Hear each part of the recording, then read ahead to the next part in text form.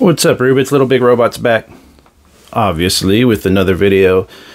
Today I'm going to be looking at one of my, these are 3 new additions to one of my favorite lines. I don't collect many lines, but I do collect some, and one of my criteria for those lines is that they have to be something that I just really love, obviously, but also something that's pretty collectible, meaning, you know, if I wanted to collect all Gunpla kits in the world ever made, then I'd be in trouble because we'd have, you know, too many kits for me to, buy and go after. But you have lines like Rahio, certain lines like that, that are collectible. They're well within my means, and also a recent enough line that I can collect them no problems and keep track of them, you know.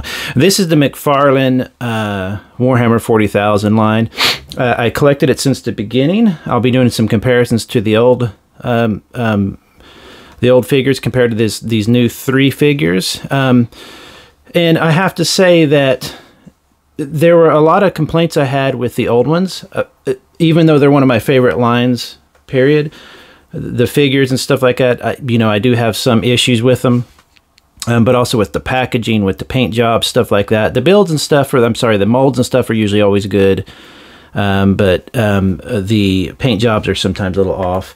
So this guy we're going to look at first here. And this is one of the first improvements really with the line so far, is that they have these cool new boxes. The old ones were more like this.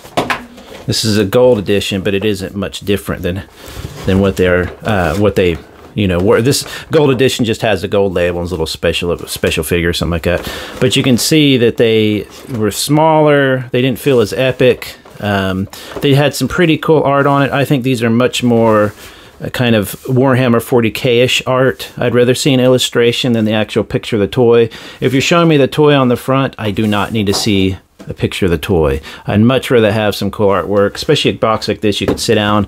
It also looks like a codex or something like that you'd see in this looks like a box, an army box you'd find in a Warhammer store. What's cool is it comes with these little cards in here. Let me see if I can grab one real quick for you. I think it's just fluffy stuff. There's nothing really on the card, I don't think.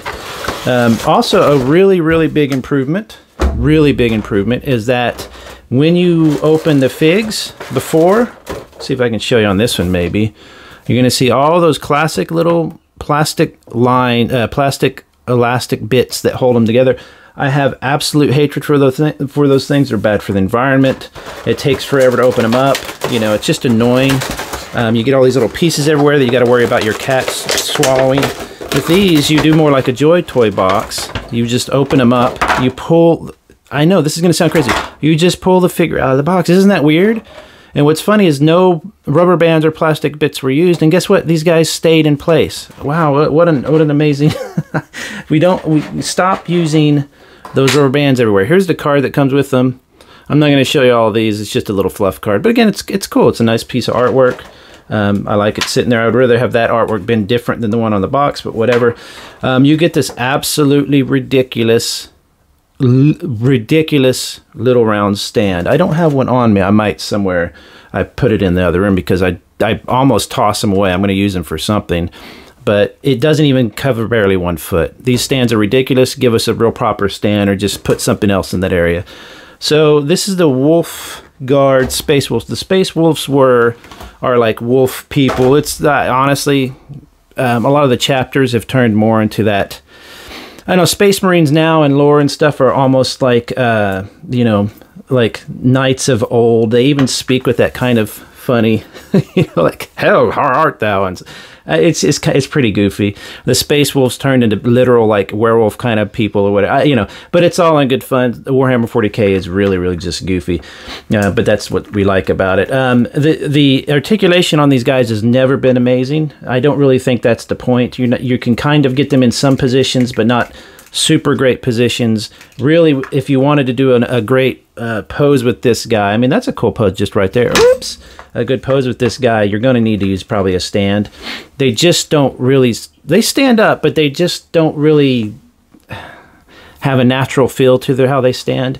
But again, I don't know if that's just, I mean, McFarlane is known for some quality, but overall they have to keep it semi-low quality, the paint job, stuff like that, because they want to keep it affordable. Having said that, this is a pretty good paint job, and the build is pretty good, but they're just kind of, once you get him in a position, you got to just kind of leave him there. Let's just say this. So he's a Space Wolf dude. The axe is nice. It's got a nice metallic finish on it.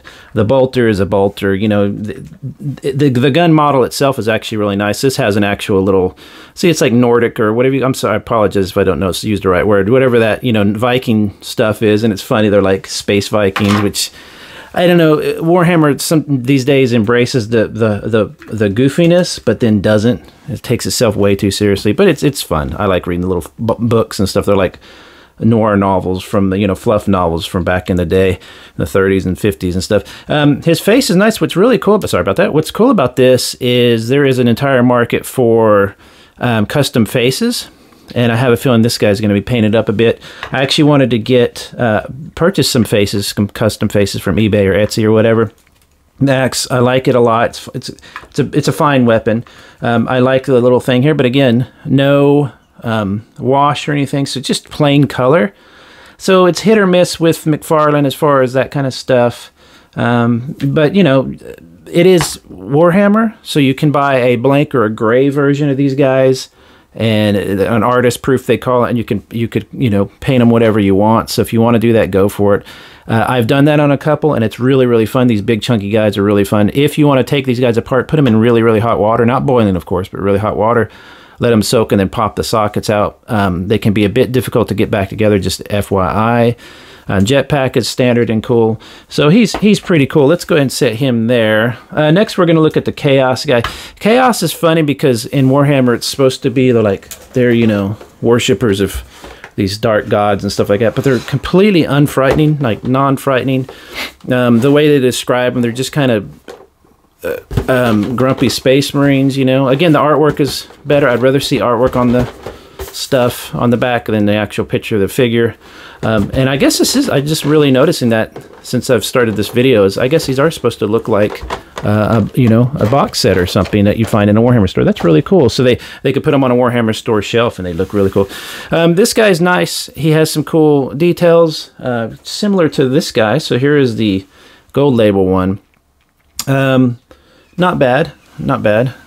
Again, Chaos is just not scary to me at all. I think it's kind of, and it's very Mad Max. It's like Mad Max villain. And the thing is about Mad Max is that the villains are, and the people in it generally are kind of supposed to be wacky and crazy and stuff, not, you know, almost comical because of the insanity of the future. You know, these guys are comical and I think they're trying to be scary and they're really not. I don't know. It's just Chaos to me is kind of goofy in Warhammer, but again, it's a lot of fun to read about. Silly, you know, monsters and war and stuff. Some of the joints are loose. You're going to see that, which is really hit or miss. Again, with McFarlane, the quality control on McFarlane is not horrible, but just be aware when you get one of their figures, you're going to have some issues. Some legs will be real loose and some will be real tight, and some things will be held well and some won't. Oh, I didn't bring it. Let me go grab. There are actually separate hands for these guys. Let me grab those. So what we have here is this guy came with a plasma pistol as well. It's all horned up and stuff, of course. Again, you can see that the blue paint is nice, but there's no highlights to it. So sometimes they'll have highlights like on his face, and then sometimes they won't. With the wolf guy, you got two fists, which this is new. You didn't get fists, changeable fists with the old sets. And this guy has two, you know, like a reaching, you know, brother, join us, that kind of thing, or like kind of I think that's to hold his axe, but I might have the, anyway, or no, that's for his gun, I'm sorry, because it has the trigger finger. So the hands are a nice little addition there, the extra parts. So, you know, that's an improvement over the old ones. His axe is fine, but again, there's no highlight on it. A quick wash would do it. This is kind of so bendable that I'm afraid it's going to kind of stay bent all the time, so you might be aware of that. The axes are really, and weapons are really hard to get in their hands, but once you do, they're pretty sturdy. I mean, it's cool. You know, it's again, what the problem I have with McFarlane is that some models, or toys, I should say, you're going to get a nice highlight and details like the eyes, and they'll sometimes have some dry brushing. Let me see if I have an example here. I think this is a good point of comparison as well. This is probably my favorite, and it's the Necron Warrior. See, so you can see that's not dry brushing, but they put a little washy kind of stuff, kind of washed a little bit. You know, they dry brushed a little silver there. You know, you get stuff like that there. That's been silver dry brushed. You know, that's labor intensive stuff. I don't believe they use machines for dry brushing and all, and there's none on here, so you get just this plain gold. So again, though, this is Warhammer. It's based on the game, the tabletop game, so you could paint them yourselves. Just use a basic wash. You know, I used a dark one, and it was a little bit too much, but on these guys, maybe that would look cool. It'd really bring this out and make it look crimson.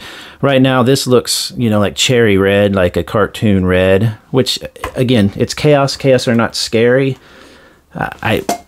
You know, they could have easily made a scary character like this guy here. If you look at the artwork, I'm knocking everything over. See how much darker his reds are? You know, he's beat up and looks a little scary. He's got stuff hanging off of him. So I'm glad I have the Chaos guy, of course, but this is definitely not my favorite. Probably be fun for customs, though, because of all the fun little stuff everywhere. The backpack is interesting. They have, I always did like these kind of jets. I thought those were kind of fun.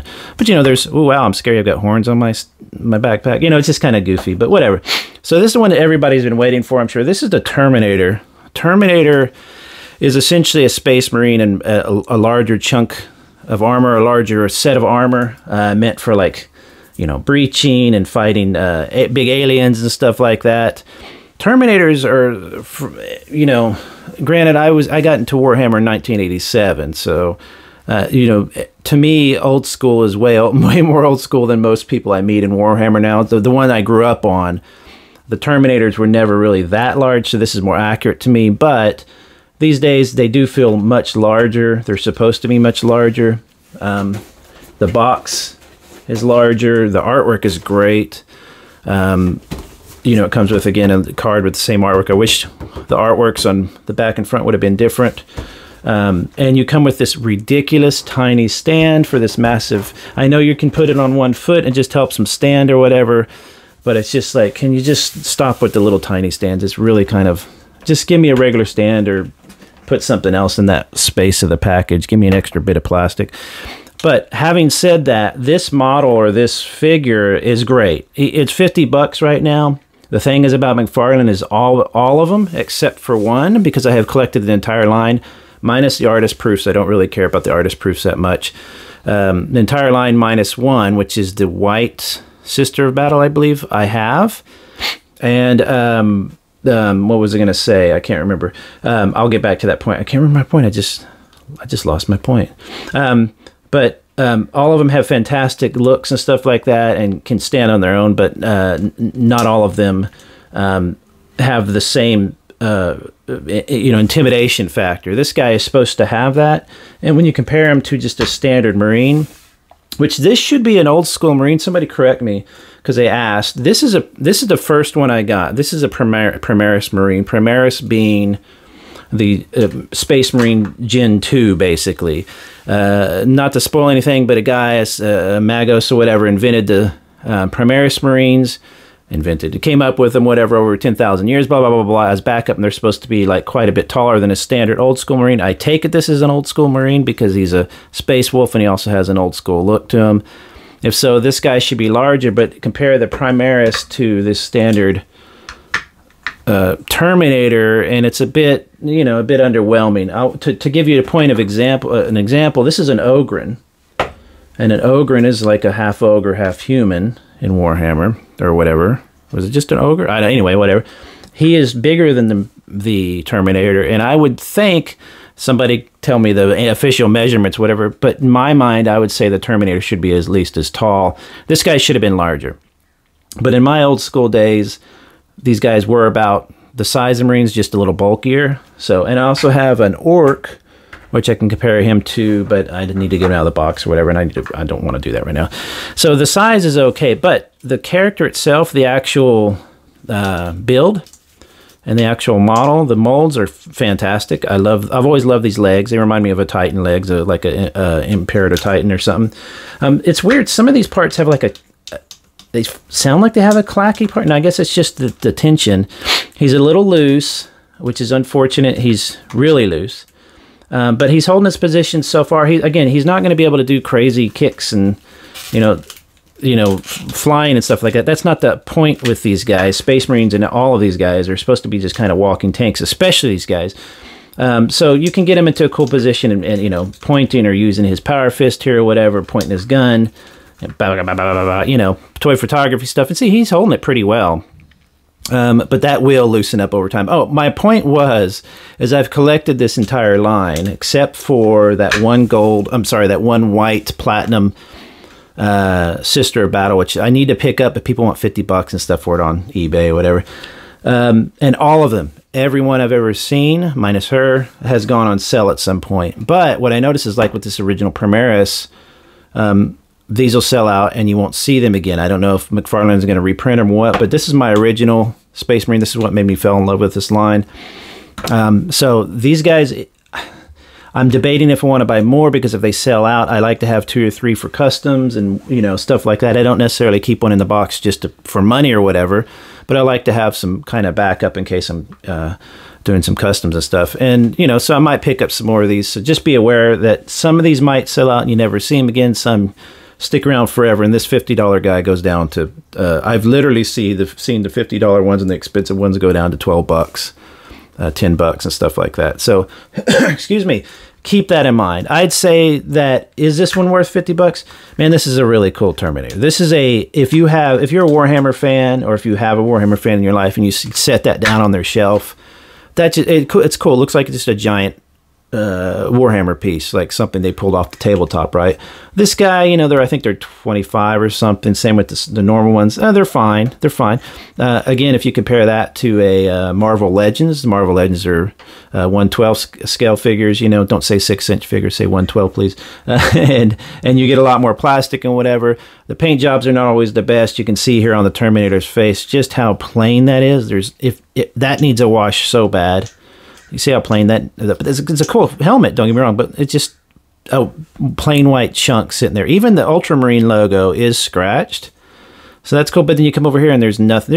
Actually looks like a little dry brushing there, you know. So maybe this guy has a little bit of some extra details because he was more expensive.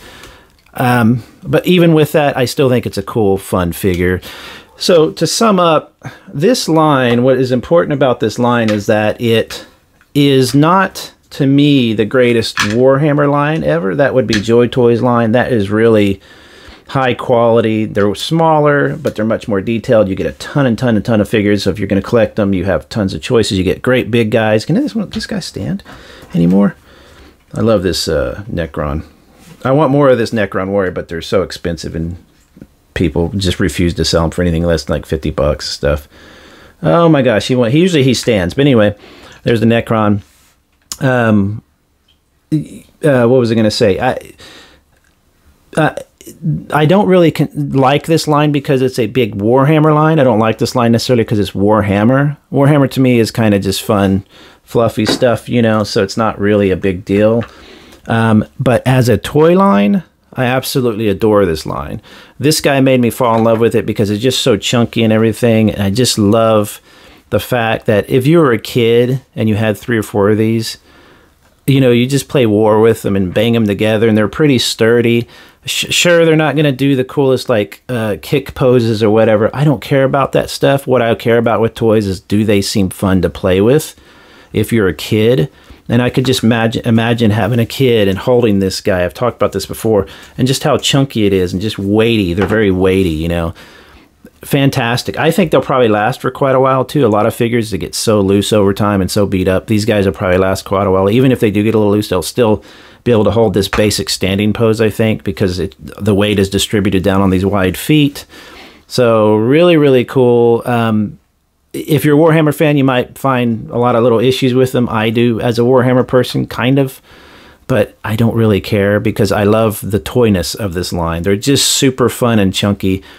I do want more of this guy, though. I'm a little bit scared that he's going to get sold out, and then it'll be showing up on eBay for $100 and stuff.